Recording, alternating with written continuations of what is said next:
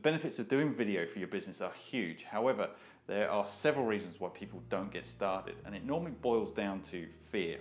Fear of failure, fear of criticism, fear of looking silly, the other 100 things that we make up in our heads. However, the only way you can get over this fear is to get started. No way!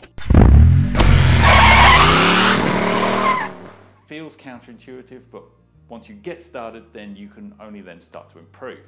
So if you do have some blocks about getting started, or you're suffering from that fear, then I've got a few tips for you that will just help you come across a bit more naturally. Firstly, start with a rough script. You can quickly boil that down to bullet points or even remember what you're saying, and then just make sure that you practice that 2 or 3 times out loud, and you'll find the improvement will happen quite rapidly. Try to start calm. I know that's easier said than done, but if you are really nervous, then that will come across on the camera. You need to find a way to get rid of those nerves, whether it is doing star jumps or going for a run. Something will work, and you just got to find it. When you're talking for a long time, you can start to get a dry mouth, so make sure you bring water.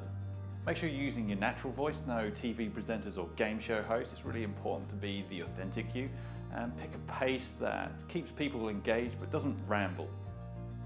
It's really important to get comfortable in front of camera, but to also look comfortable. So no movement below the hips, so try to avoid bouncing and swaying. These are really common issues. Look at the camera and talk to it as if it's your best friend. Remember, the only way to get better at making videos is to get started. So try to push your fear aside and start making those videos. This video was produced with nothing more than a smartphone, cheap stock footage, free software and a $30 mic. If you want to know how to raise the quality of your business videos, then click the link and start today.